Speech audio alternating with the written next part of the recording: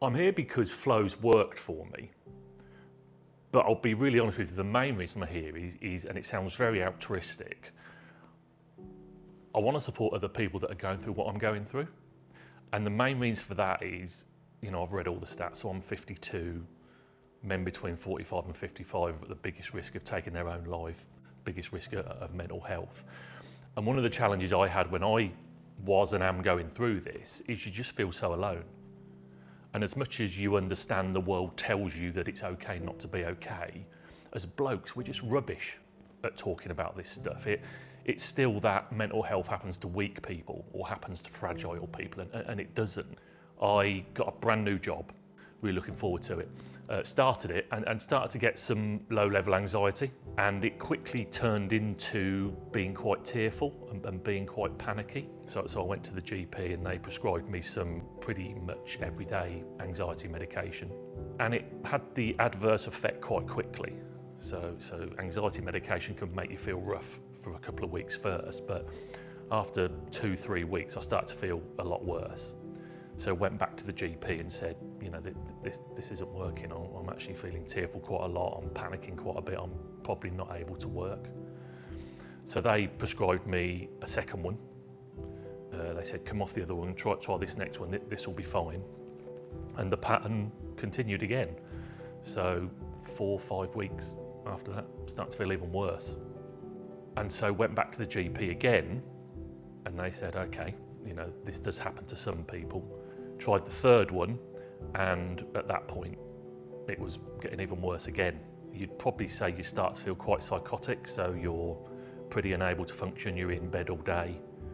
It's more than this low mood, it's just this horrid, dark feeling around you all the time. And the GP said, I don't know what else to do.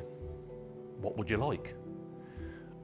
And to be in that desperate mental state of just wanting something to help you, for a GP to say, I don't know what to do, what would you like? Just makes the panic even worse, you know? You just kind of think, oh my God, even the GP doesn't know what to do here. And so that was probably one of the most awful times, because you panic and you get referred to NHS mental health services with a waiting list of 12 to 18 months. We didn't know what to do, my wife didn't know what to do, and so we had to seek private help. We had to borrow money off family and seek private psychological support. Finally got a referral to the NHS mental health services, and it was while I was seeing the mental health practitioner as part of the NHS that they suggested FLOW. Physically I'm healthy, happily married, great kids, got a really successful job, income's great. There's no reason why am I feeling like this? And you try and logically understand what's going on. And when you can't work it out, you just start to think, I need some help here. You can use it every day. It's something you do, it's something you go, this will help me get better. And the ease of using it was something that appealed to me. Originally I was thinking, oh, I'm gonna have to plug this thing in and sit attached to a machine, and is it gonna be complicated? And it wasn't. So the first few times that I started using it was like, okay, this is what I do, this is what I use now. And there wasn't an expectation of a silver bullet. You don't use it once and you're suddenly healed, if only. You use it and it becomes part of your treatment. You use it, it becomes part of getting you better.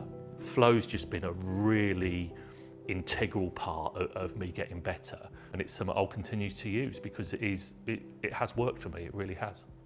When you have a mental health crisis, you just want to be better, and you're not sure what better is. You just want to go back to, I don't want to feel like this, I want to feel how I used to feel. Not about going back to how I used to be, but about being a new me. And that's not a destination, that's a journey. It almost doesn't feel like a treatment now, it's just part of what I do. It's like, oh, I need to do FLOW today.